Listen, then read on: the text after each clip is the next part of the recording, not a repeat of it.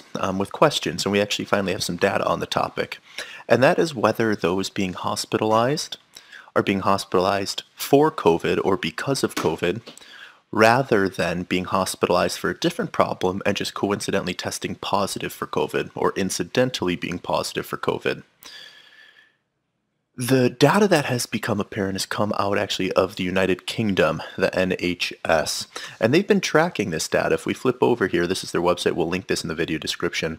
Under COVID-19 hospital activity, if you scroll down, keep on going, they essentially say they've been tracking inpatients with confirmed COVID and then differentiating them between for COVID and with COVID. So for being they were admitted because of COVID, and with COVID being they were admitted for something else, and then they were just coincidentally tested positive for COVID. And they say they've been tracking this actually since June of 2021. They've been requiring providers, so healthcare providers, to distinguish between those being primarily treated for COVID and those being treated with COVID, but for whom the primary reason of their admission of being in the hospital was non-COVID related.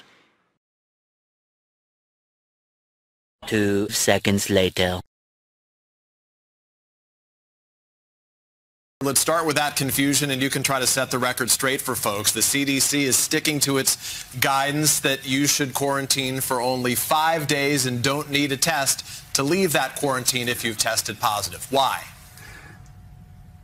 And Peter, you're right, and they're sticking to that, and it can be a bit confusing. Hopefully this helps out a little bit. So we're talking about people who either test positive for COVID or think they have COVID symptoms. You want to isolate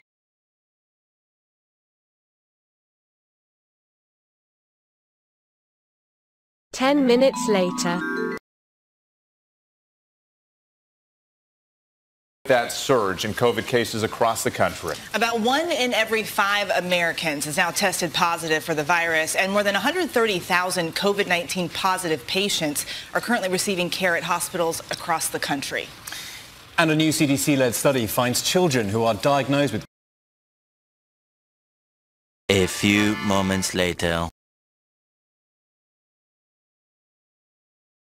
People may not be scrambling to get vaccines today in Ramsgate, but there was still a glimmer of excitement for some.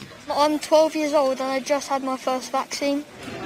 Doctors say part of the reason it's so quiet is because many people have had COVID and they have to wait for a month until they can get a jab. It's not as busy as we normally used to be. We would easily hit numbers in 3,000 or 3,500, but we are seeing about 500 to 800 patients at this time. We know that, and the reason for that is could be just be after the Christmas or after the New Year. And the other thing is we have to understand a lot of people have had COVID. And you're here for boosters today? That's right. While vaccinators are still encouraging a third booster jab, there was more information out about whether a fourth was needed. Not yet, say the committee who advises vaccine policy. That's it, we're done for you. Cheers. Thank you. After 3 months of the booster, protection against hospitalisation stays at around 90% for those over 65. That defence against the highly infectious Omicron variant is what... 1 minute later.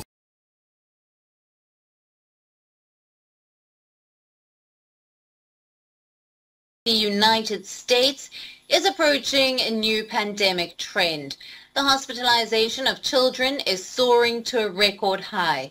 According to data released by the U.S. government on Friday, there has been a rise in hospitalizations among children under the age of 5, the only group not eligible for vaccination. Speaking on which, Director of the Centers for Disease Control and Prevention, Dr. Rochelle Walensky, said that the worrisome trend in children too young to be vaccinated underscores the need for older kids and adults to get their shots to protect those around them. Since mid-December, as the highly contagious Omicron variant has spread furiously around the country, with the United States reporting record single-day infections, the hospitalization rate in these youngest children has surged to more than 4 in 100,000 youngsters, up from 2.5 per 100,000. Walensky pointed out that some unknown number of these cases are incidental, children who test positive when they are hospitalized for non-COVID reasons. Many of the case reports of children come from asymptomatic kids who enter the hospital for elective procedures or other illnesses, further complicating the picture for epidemiologists trying to figure out risks for children. Now, earlier in a White House briefing, the U.S.'s top infectious disease expert, Dr. Anthony Fauci, said many children hospitalized with COVID-19 have other health conditions that make them more susceptible to complications from the virus. That includes obesity, diabetes, and lung disease.